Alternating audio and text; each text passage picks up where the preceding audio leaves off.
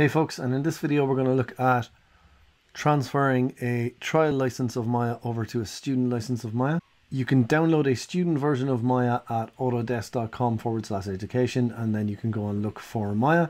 You will need to have an Autodesk sign-in, so you will need to sign into the site overall.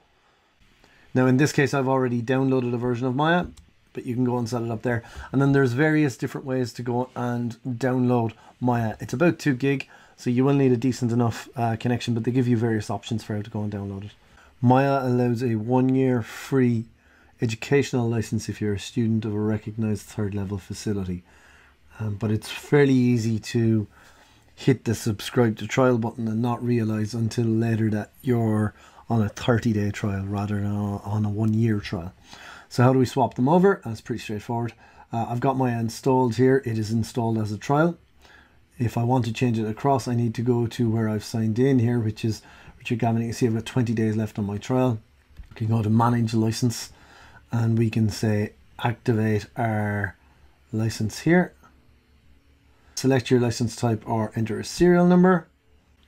That's going to open up this window just over here. I agree. And we're going to say activate here, and it's asking for a serial number. Now, when I originally signed up, they sent me an email with some details. And here is the email, and this is the serial number that they're looking for. So I can just copy this and I can paste in the serial number in here. Hit next, and it is activating the product license. Clock has disappeared, and I've just moved from the trial 30-day version of Maya over to the student version of Maya.